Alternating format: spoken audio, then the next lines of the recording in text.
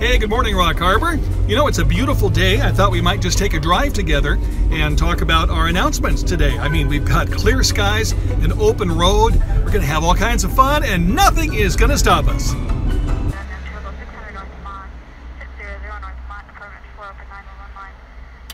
Okay, new plan.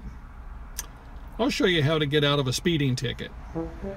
First, crack some jokes to help ease the tension.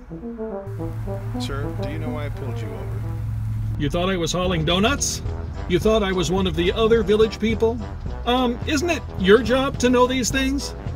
It could be anything. My expired license, the hostage in my trunk. My radar detector is unplugged, thank you. Well, being pulled over is nothing to celebrate, but being baptized is. So join us today at Morro Rock for our beach baptism and celebrate with those who are taking this exciting step of faith. Second, be truthful without admitting guilt. Do you know how fast you were going? I was hoping you would. My speedometer only goes up to 100.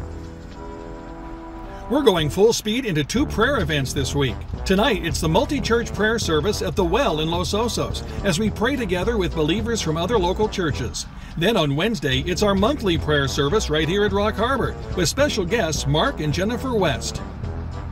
Third, don't make excuses. Make a clear, logical explanation. Why were you driving so fast? I was just trying to keep up with traffic, and it's miles ahead of me by now. Can I get going? Guys, don't let the weekend get away from you. Start it with good food and fellowship at our men's breakfast this Saturday, and hear all about our upcoming Mexico mission trip. Fourth, be apologetic. Officer, I just want to apologize for whatever happened to you as a child that turned you into the small, bitter, vindictive little man that stands before me now.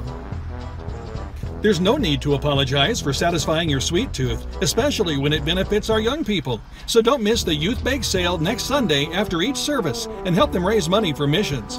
And check your bulletin for all the other announcements, including the dates of this summer's Vacation Bible School. And last but not least, don't be afraid to drop names. I almost hesitate to mention this, but I am personal friends with your police chaplain, Randy Ponder.